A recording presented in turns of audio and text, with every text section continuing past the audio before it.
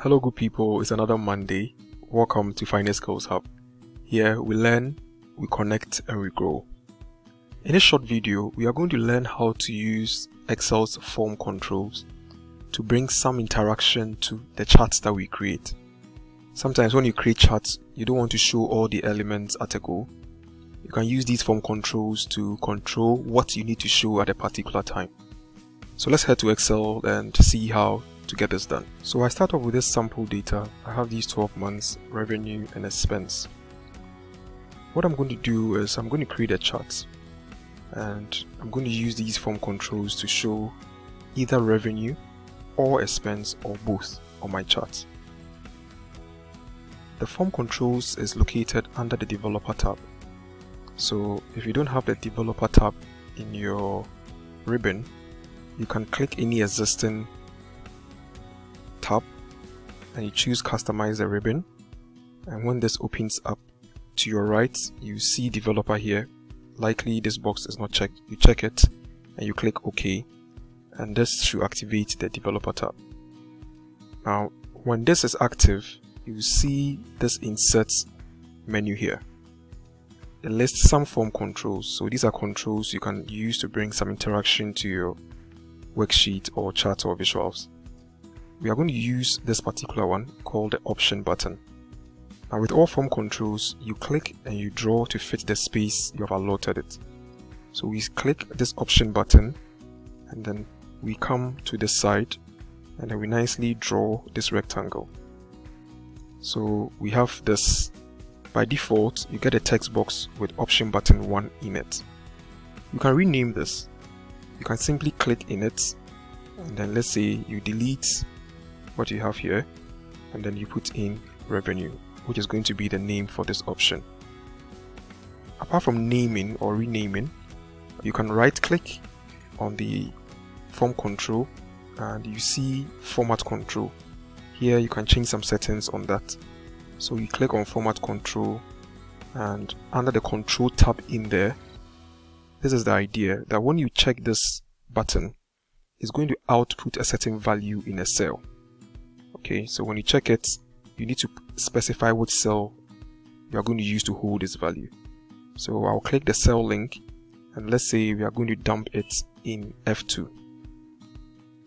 For effect, I'll check this 3D shading and I'll click OK. Now let me take off the grid lines, Alt W VJ. So now when I click on this option, I get 1 here. So you see that I have 1 representing my first option button.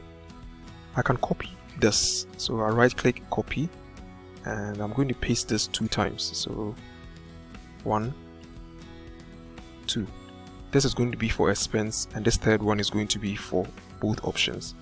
So again, I'm going to edit this name and I'm going to call this expense,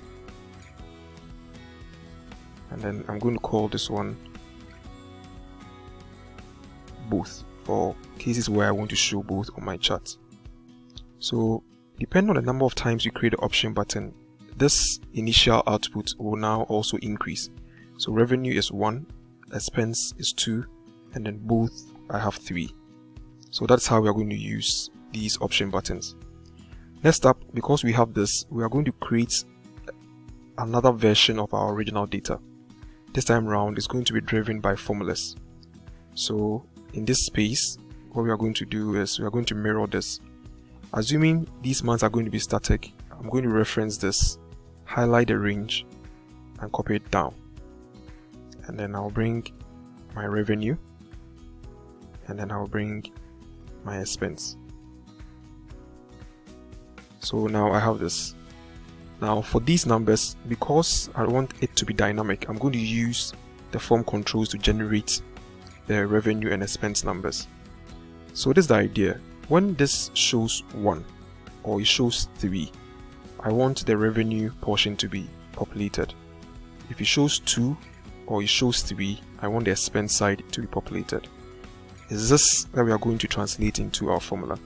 So we'll go equal to, if there are 2 options, so I'm going to introduce OR. Okay, so if this cell I'll lock it with F4, it's equal to 1. Okay, that's the first OR argument. Or if this F2, I'll lock it again, is equal to 3. In both cases, I'll close this OR. The value I want here is this revenue. Okay, if not, I just want an NA. We are choosing NA because when you are plotting charts, when you use NA, the chart will not be plotted at all. So this is a preferred value in case we choose any other from these options. So I'll click this and then I have 1832. To save time, I'm going to just copy this formula and make some few changes for the expense part. So I'll just paste this. So this time around, if F2 is equal to 2, okay, or equal to 3, then it should return the expense number, or NA. So if it's both, the two appear. If it's 1, only expense appears. If it's revenue, then only revenue appears. So I'm going to highlight this and I'm going to copy this down. So we are done here. What we are going to do now is to plot our chart. So I'll highlight this range, Alt F1 to plot your chart. We are going to change this chart type to a line with a marker. So we'll choose that here. Okay, we don't need this. Okay, so this is what we have. So what's going to happen is, for this I have only revenue. When I choose, I have expense, and when I choose this, I have both. That's the basic idea. Now let's clean this up a bit. So you take off the grid lines, okay, and then we reduce the line width for these ones. I prefer using 1.2 or 1 point. I prefer using 1 point for this, so that the markers will show. So I'll do same for this one. Now the last thing we're going to do is we're going to create a dynamic chart title, so that when we choose these revenue and expenses, some way somehow the chart title will also update. It's pretty simple. We just have to list all the names in a particular order. So this is expense and this is both. So simply this is number 1, number 2, number 3.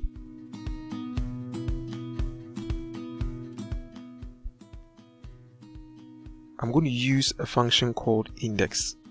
So index takes a particular range of numbers, okay, and then when you bring your comma and you specify the position, which we already have in this output, it will give you the name, right? So currently this name is reading both. If I choose expense, it goes to expense in that order. What we are supposed to do is take this chart title placeholder, click on the edge, and then come to the formula,